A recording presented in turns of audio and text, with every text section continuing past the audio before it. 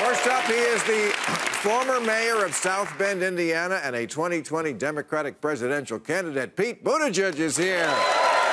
Thank you.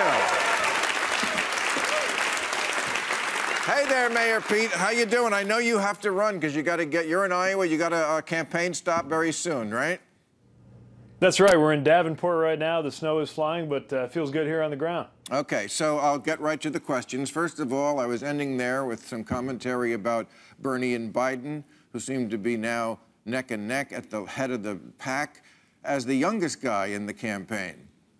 What do you think about that? That this party that's so young-looking is embracing the two oldest people?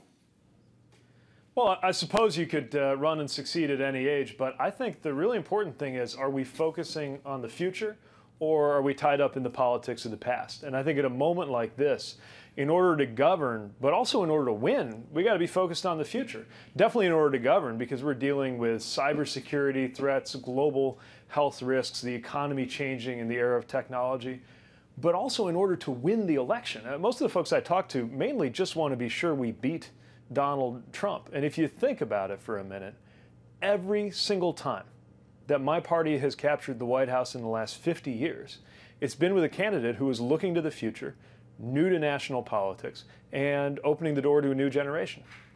I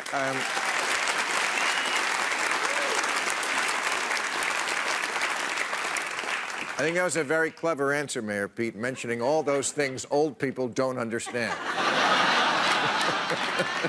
And that's... And I got to say, that's why I like you. You're good. I must tell you, you were on the show about I don't know, less than a year ago, but at the time, very few of us had heard of you or could pronounce your name. And of course, we still can't, so we call you Mayor Pete. But I've become a big fan. They're multiple choice. You don't have to spell it or pronounce it. You just got to be able to pick me off a list or stand in the right corner for the caucus. Well, but for me, just as a voter, age is not an issue anymore. When I just heard about you, I didn't hear you. It kind of was. But I think you're a lot more mature than some of these people. So, I mean, age is a case-by-case basis. And also, I think what I like about you is I don't think you'll have to change your answers like some of the candidates for the general election.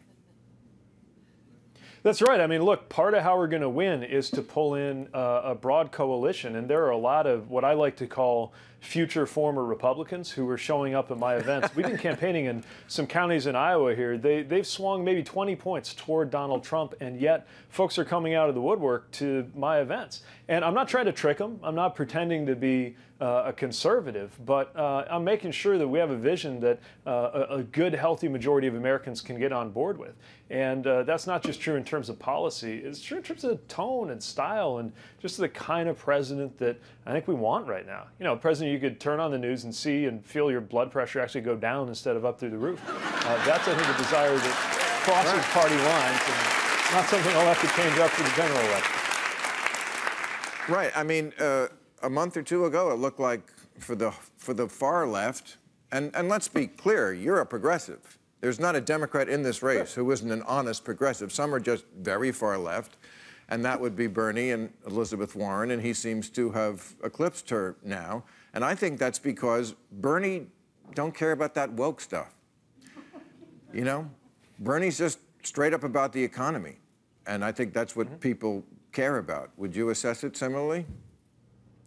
Well, I think that racial and economic inequality and justice go together. What we've got to do is make sure that we're pointing to all the patterns of exclusion that need to change. And when I talk about building a culture of belonging for the country, it's making sure that people can thrive regardless of where they come from, regardless of their race, and that you can thrive wherever you sit in the economy. I mean, again, right now we're in eastern Iowa in cities that are a lot like South Bend.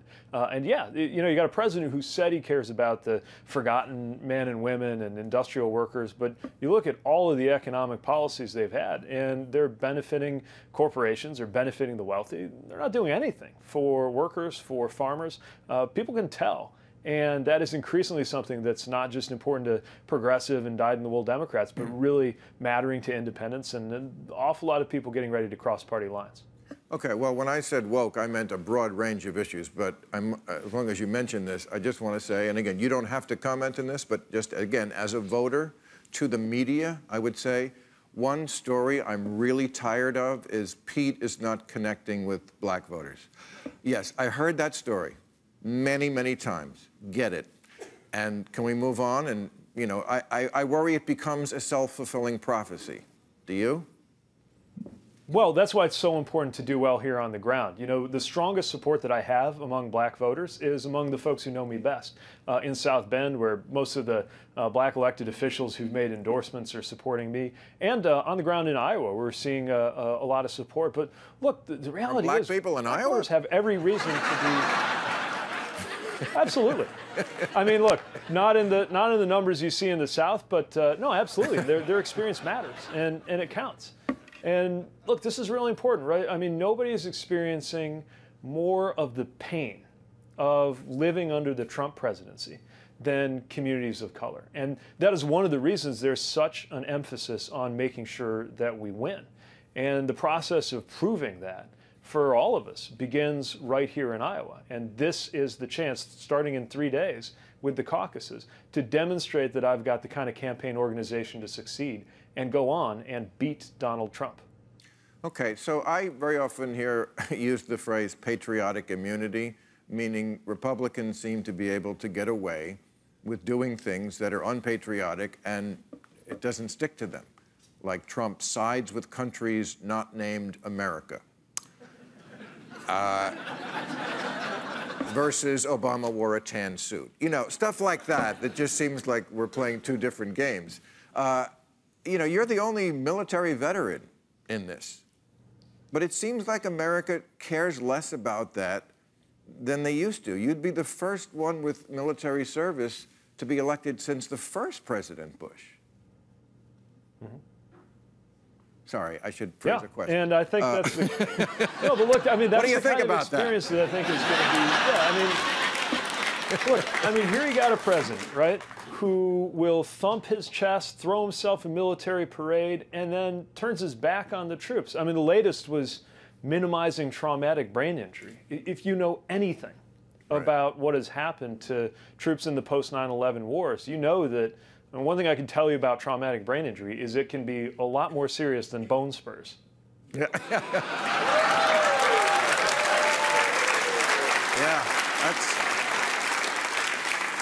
that's why I honestly think you would do very well in a debate with Donald Trump. I do. But, all right, I know you got to go. I'm going to ask you one last question, and I know I nag people about this, and maybe they're tired of it, but I laid it out last week in a way I've never laid it out before, but all down the line. I don't think if Trump loses, he's going to concede. Scenario, you win. You are President-elect Pete. We're still calling you Pete.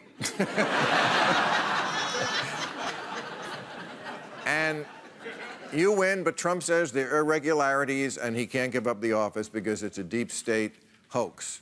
What do you do?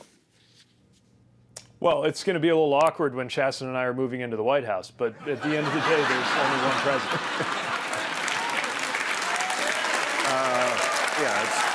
Hey, if that was really the last, if that was really the last question, then I wouldn't be doing my job if I didn't ask everybody watching who supports this campaign to go to PeteForAmerica.com and send in $5 or $10. Actually, this is HBO, so feel free to do 100 or 1,000. All right, thank you. I know you got to go. I appreciate your time. I'm rooting for you. I'm a big fan. Mayor Pete, everybody.